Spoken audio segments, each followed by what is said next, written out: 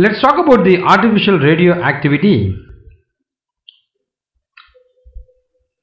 Artificial radioactivity or induced radioactivity was discovered by Irene Curie and Joliet in 1934.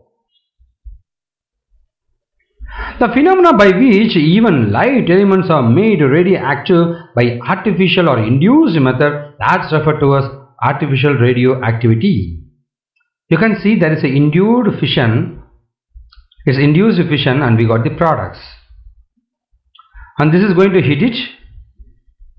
And there is a change happening here everywhere. That's referred to as radioactivity. So let's talk about the artificial radioactivity further with the Curie and Joliet experiment. They showed that the radiation was due to an emission of a particle carrying 1 unit of positive charge with a mass equal to that of an electron. This particle is known as a positron. Then this is the reaction.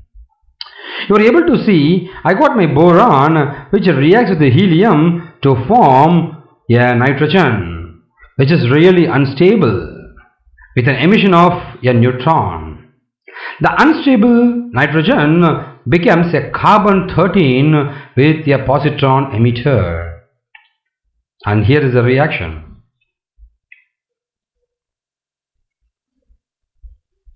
The nitrogen atom is radioactive and decays with a half-life about 10.1 minutes into a stable isotope of carbon with the emission of positron. And here is the final equation.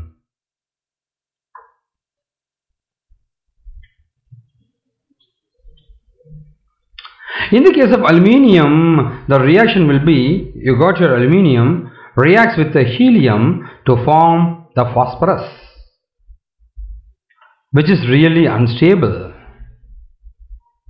and your neutron is coming. And this phosphorus unstable one becomes a silicon, a stable one with the emission of positron. I got my positron here. So radiophosphorus decays into a stable isotope of silicon with the emission of a positron. The half-life of radioactive phosphorus is about 3 minutes, that is given as this one. The radioactivity, artificial radioactivity follows the same laws of natural radioactivity. Artificial radioactive elements emit electrons, positrons, neutrons and gamma rays.